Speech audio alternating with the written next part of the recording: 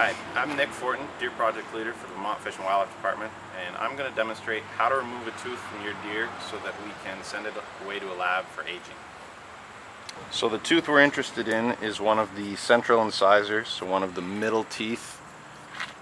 What you'll want to do is, with a knife, put it between the teeth and cut as deeply as you can into the gums on both sides of one of the central teeth.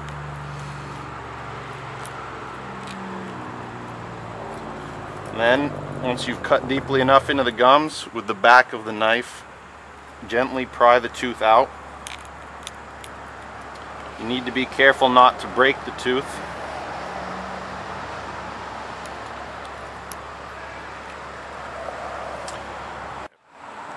So once you have the tooth removed, you want to make sure that you've got the root of the tooth, that it didn't break off.